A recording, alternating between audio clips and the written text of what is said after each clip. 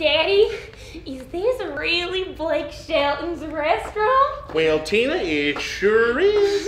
Oh, I think I read he was just here the other day when the restaurant first opened up. Well, there. Do you think Blake Shelton's gonna be here tonight, Daddy? Well, little Ronnie, I do not know, but let me ask the waiter when he comes. Oh, there he is. Howdy, folks. Welcome to Ole Red's. Blake Shelton's Ole Red's the #1 tourist attraction in all of Tishomingo, Oklahoma. It's also the only attraction in Tishomingo, Oklahoma. Can I get your drink order? Oh, yes, but can I ask, is Gwen and Blake here? No, ma'am. Well, what about just Blake? Nope. Adam Levine? No, son, no one from The Voice is here. Except for the 2012 contestant winner, Javier Colon, who was just recently promoted to fry chef, so. Wow! Yeah, it is an honor to work in his presence. Can I take your drink order? Oh, yeah, I'll have a Dr. Pepper. Oh, Dr. Pepper. Dr. Pepper, please. A Diet Dr. Pepper. And a regular one.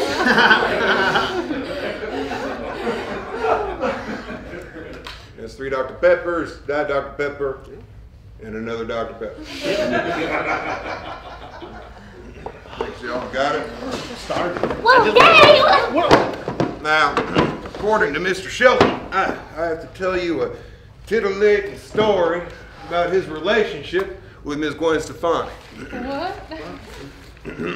Now, oh, this is a good one. This is the story of when Blake and Gwen were snowbound up in Tahoe. It might sound like a cold story, but was it ever hot? According to Mr. Shelton. Gwen and I went to Tahoe because she said she'd never gone skiing and also wanted to have a snowbound sex rom. Wait, hang on. Why are you reading us this? Sir, here at Ole Red's, we serve wholesome family dinners with a side order of juicy tidbits from the relationship of Blake Shelton and Gwen Stefani. Okay?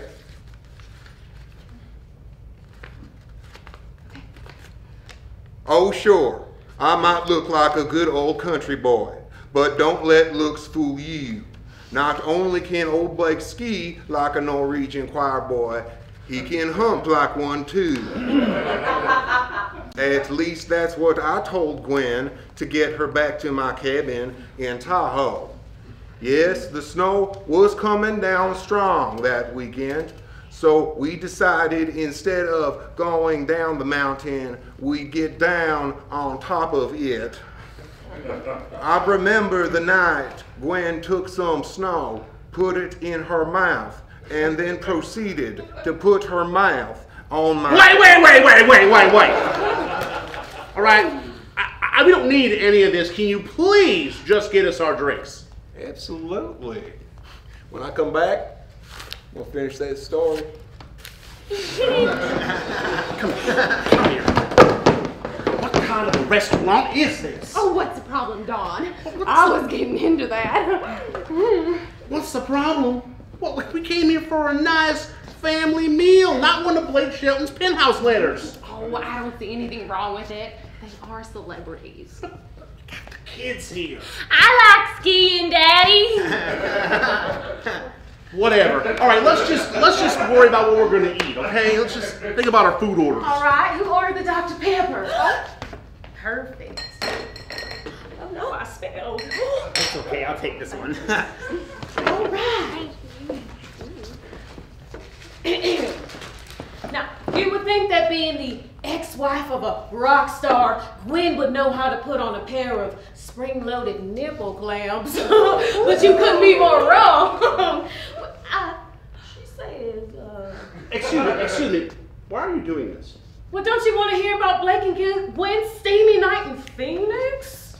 That's in Arizona. Oh, very good. That's in Arizona. Now, you don't get to selling 30 million albums by being a slow learner. And Gwen had those nipple clamps on in a jiff.